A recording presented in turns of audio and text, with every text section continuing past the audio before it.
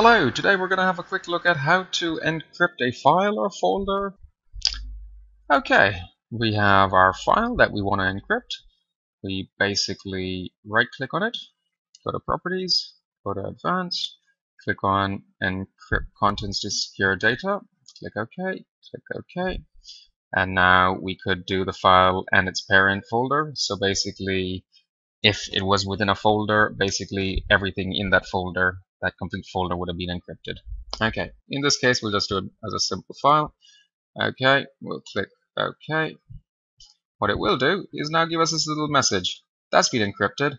Okay, and now there's a little key. Okay, it's your own personal key that you need to keep a backup in case you, shall we say, have to format your computer or you lose your username, etc., etc., and you only have the file and you need to encrypt it. Okay, right now if we click on it, it's readable. Okay.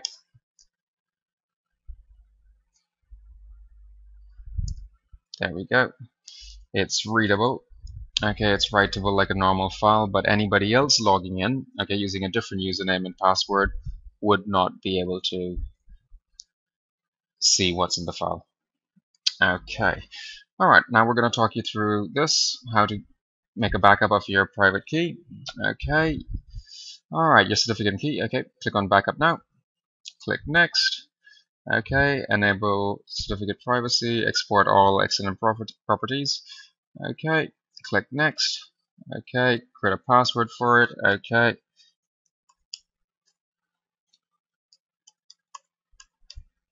Okay, click next. Obviously you'd want a long password and a secure one. In this case we're not. We're just using a simple one.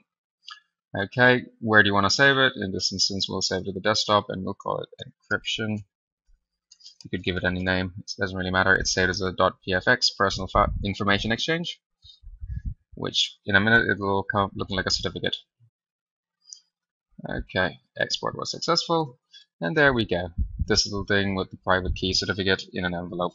Okay, if you don't get this message over here and you didn't find the little yellow icon to click on, there is another way to actually get your certificate. It's just basically open up Internet Explorer. Okay, go to Internet Options, click on Content, Certificates, and you'll see basically your certificate over there. It'll be basically your username. Okay, and then you export it. Okay, it's the same window as before. Yes, export the private key as well in this instance. Next. Okay, enable certificate privacy, export all external properties. We don't want to delete this key in this instance. Same kind of thing. Give it a password.